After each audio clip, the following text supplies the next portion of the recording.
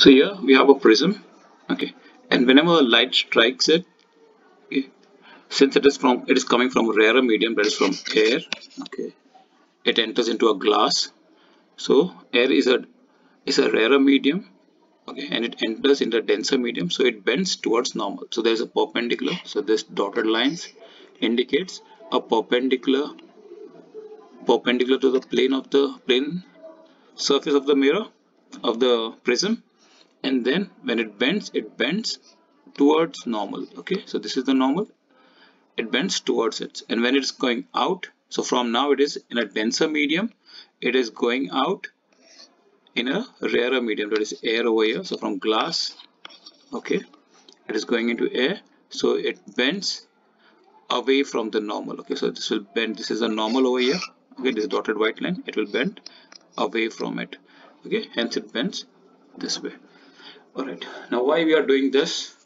Okay, so one, to understand refraction, then other, to understand how a convex lens works. Okay, so assume the tip of the convex lens, okay, it is like a prism, so you assume this to be a prism. All right, then there is a truncated prism. So a prism which doesn't have, or anything that has its tips cut off, is called as a truncated.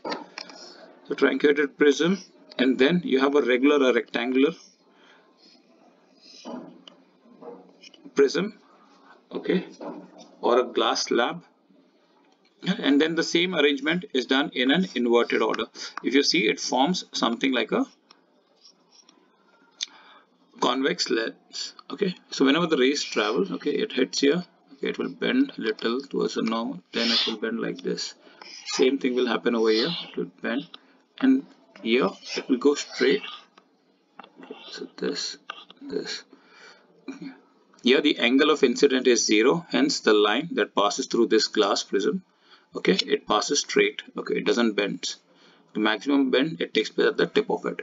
But the same thing happens in a reverse order over here, and hence you see all the rays, they meet at one point. This point is called as a focus, and this distance is called as a focal length. All right, so here a better diagram. Okay, so this is nothing but a representation of a convex lens. So a convex lens would be one which will converge all the rays that are coming towards it, and so it's also called as converging lens. Okay, and whichever point, okay, all the rays will meet, that is called as a focal point. All right, now if you have two convex lenses, okay, one is a thicker one and the other one is a thinner one, so the focal length, you can judge a focal length of a thicker lens would be shorter. Okay, so if a lens is thick, in that case it will have a shorter focal length, and if a lens is thin, in that case it will have a longer focal length. Okay, the focal length is longer, here the focal length would be shorter. All right. The other thing that you can judge a lens, so a convex lens is always thick in the center and it is thin at the edges. So at the edges they are thin. Okay, right, that's it. Okay, we can also, the convex lenses are also called as biconvex lenses because they are made from two spherical two spheres. Okay, so this center part, if you see, it is exactly like a convex lens.